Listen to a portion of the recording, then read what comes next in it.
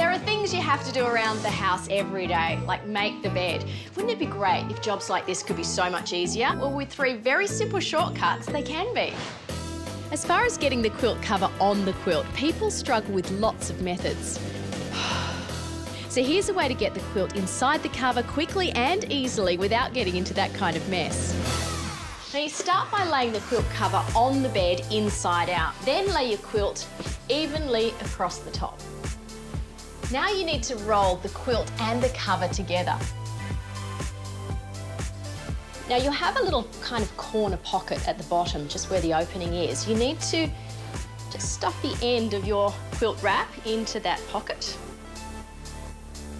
So once it's all inside, all you need to do is simply unroll it. Look at this, magic. And look at this, it's on quickly and evenly, just like I promised. Almost magic. My next trick will keep your quilt nice and even on the bed without any lumps. This idea is so very simple, you'll wonder why every quilt and cover doesn't come this way. Basically what I'm doing with a needle and thread is creating a button and loop system. So you start with each corner of your quilt and a piece of elastic and just tack a little piece in each corner and loop it over. You can also tack a loop in the middle. And then with the inside of the quilt cover, what you'll need to get are some buttons with little stems on the base, or shanks as they're known. This just gives it extra height, makes it easier to get inside the elastic.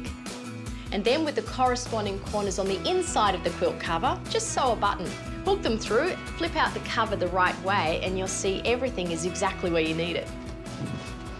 Oh, look at that, so much easier. What I like best about this, no bunching of the quilt inside. It's going to stay perfectly in place all night long.